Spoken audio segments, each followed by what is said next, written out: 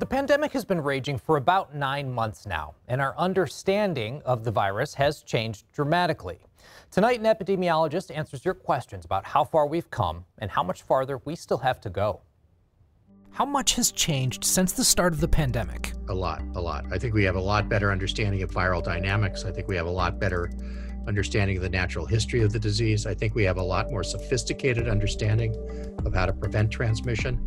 And then, of course, we have all the vaccines on top of everything. Why is mask wearing political? It shouldn't be. I mean, this is about saving lives.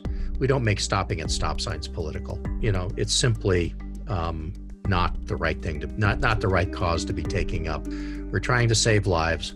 We're trying to save the economy. We're trying to do all those things at the same time. And a thing as simple as wearing a mask and maintaining a little social distance, I don't think is too much to ask over the next couple of months until we have vaccine widely available. What grade would you give the U.S.?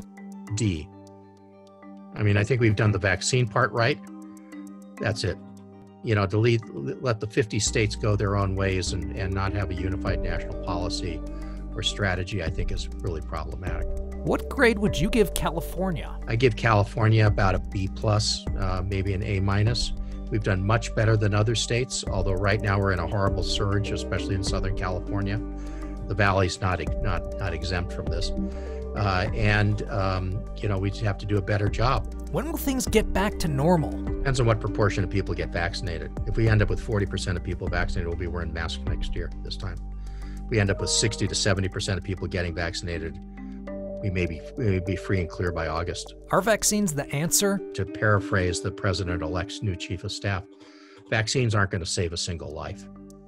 Vaccination will save lives. So having the vaccines doesn't mean anything unless we can put it into people's arms. So that means creating not only the logistics and the system for actually administering the vaccine, but also getting people to want them and to show up for them.